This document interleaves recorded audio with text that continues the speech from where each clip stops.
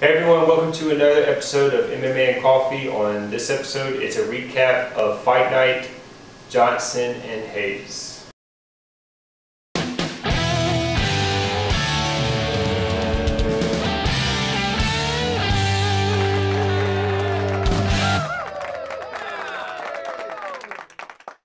Alright, so the first fight, Whittaker, Jacare. Yeah, okay.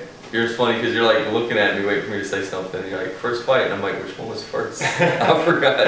Anyway, yeah, that was I mean, he won the way he said he would, or the way we said he would if he did win. Right. I mean, he knocked him out. It was crazy. To me, it was an upset. At the same time, like if we recap, it wasn't a huge upset, but it was an upset. It was an upset. Like Jacare was the favorite. Yeah. He was on a big roll, submitting people. It cleared up middleweight. I mean, yeah, Romero's easily the #1 contender, right? And there's no one else even close. They're gonna do Bisping, GSP, but Romero obviously deserves the title shot. I don't really think there's an argument. So there. what I would say is you'd have Romero as the #1 contender, and now you have Musashi and Whittaker. They should fight. Yeah, they're the next in line, and then I'd have Jacare and like Rockhold. That would be a decent fight too. So, I mean, that's what the middleweight looks like. In that fight, so the first round, Jacare went for a takedown. They had a crazy scramble, but Whittaker got back up. And I felt like that, right after that happened, momentum shifted. Well, at that point, Whittaker was able to dictate the fight where he wanted it.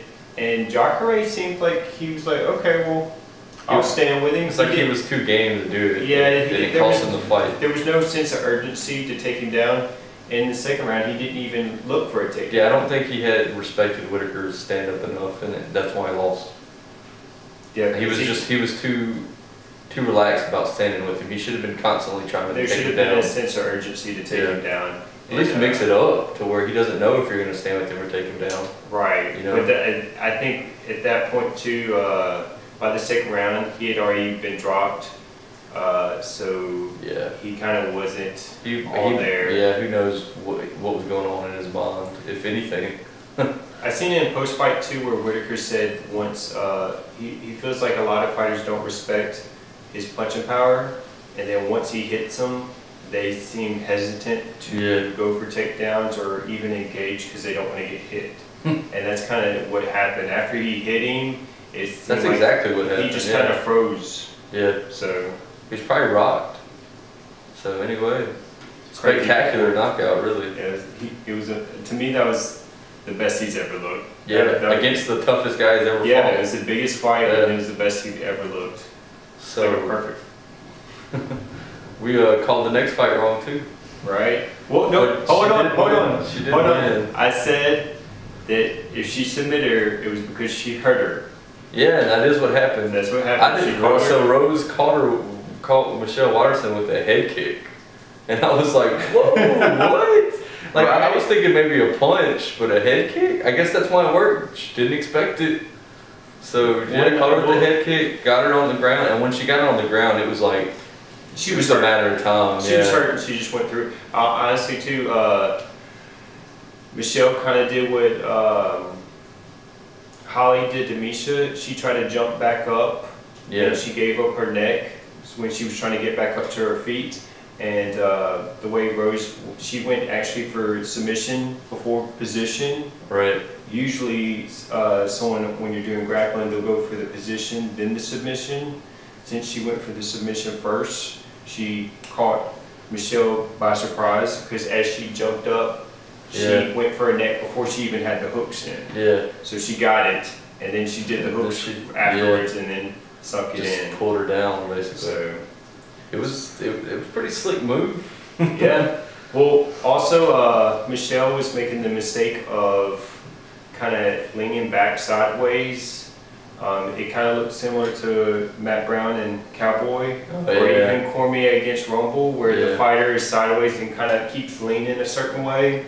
So she was doing that. So once she did that, she got kind of predictable. Yeah, she threw the head kick, seeing the opening. So that was. So I guess she fights the winner of. She'll fight probably the next title shot. So she'll fight Joanna most likely. But and then the third fight too, man. They were all good finishes. Yeah, all of them. All of them. It's one of the best Fox cards ever. I read that the views were low though, which is understandable, but I think in the replay it might get some more. Right. Some more well, they said it was like the lowest for Fox. Yeah. Which to me, actually watching the card, it was a great card, especially a free card. Well, it was scheduled opposite of the first day of the NBA playoffs. That so, and that doesn't help. And Mighty Mouse isn't a huge draw. I like him, but he's not a huge draw. Mighty Mouse kind of said that he felt like they didn't promote it at the same time too. Yeah. Because I mean. They did really. There's a double-edged sword. They promoted it on Fox Sports, and that was it. FS1. That's the only thing I saw commercials on. Right. So, what did you think about the fight? I was thinking that Reis might survive, and he just got dominated everywhere, and I kind of figured he would, but if you watch, Mighty Mouse went for the submission. He went for the finish and got it. So if you rewatch the fight, the number one thing that stood out to me was Mighty Mouse's lateral movement.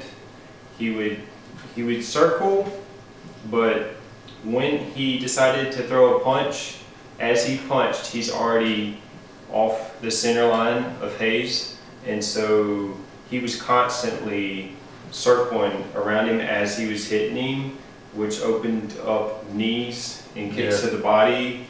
And then I guess once he felt so comfortable and that he pretty much was picking him apart and hurting him, then he took him to the ground. And by that point, Hayes was hurt. It's kind of like the saying, black belt, you keep punching them, and then they're a brown belt, purple belt. So he was a black belt, but he was so beat up and tired. He's a white belt. Yeah, and the pace. Yeah. I don't think he was used. I don't think anyone. There's no way. No one's been able to keep up with. There's no way he Johnson's pace. There's no way that Hayes could prepare that pace. Yeah. And he was chasing him instead of cutting him off. I'm glad you brought up the lateral movement thing because, well, why do you think he's been working on that? It might be for a fight against Dillashaw or Garbrandt or Cruz, because it was noticeably better. He's always been good. He's always been fast, but his movement was noticeably better. His ankles were really good. His boxing looked maybe the best I've ever seen. And Hayes was doing like 1 to 2 punches where Johnson was doing combinations. Yeah. So he wasn't just throwing one. It's just crazy. He looks better and better. Like, the Elliott fight was kind of weird, the fight before, but I think that was just because Elliott was unorthodox. Yeah, he had a weird style. Elliott's big and he's a grappler. It's unorthodox. He's hard to prepare. But this is, Mighty Mouse is in his 10th defense, and he's looked just as good as he did in his first fight. His first defense. So I would say too, maybe better. You're seeing he still hasn't plateaued yet. Just crazy. He's still growing and confidence. Yeah. Each time he finishes these guys, it's making him more confident. And you watch fighters like Anderson Silva when he was at his best, right? Like he just oozed confidence, and it just shows you when a fighter is not afraid, right, to commit and is very confident. John Jones, another example, where they'll do stuff that other fighters won't because they're unsure. Right. He's definitely confident, and unlike Anderson, he hasn't got to the point of like cockiness. So I can see, I think he's going to break Anderson's record, and then it's time to move up. He needs to get the record and move up. That's what I think. I think everyone's been saying that too, and he knows it. Yeah. I think once there's nothing left for him once he breaks the record. Well, it's funny. Dana White was saying he could just keep defending and just crush the record. Yeah, but once it's broken, it's kind of like, what's the point? That's how I feel anyway. I do feel like him moving up though is going to get him the big paydays that he deserves. That he deserves. Yeah, and he wants them, obviously. Yeah, and he'll get the the recognition that he needs. That'll help him get his name out there too. If two division champ ultimately. So yeah. Anyway.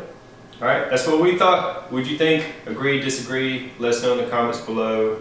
See you next time. All right.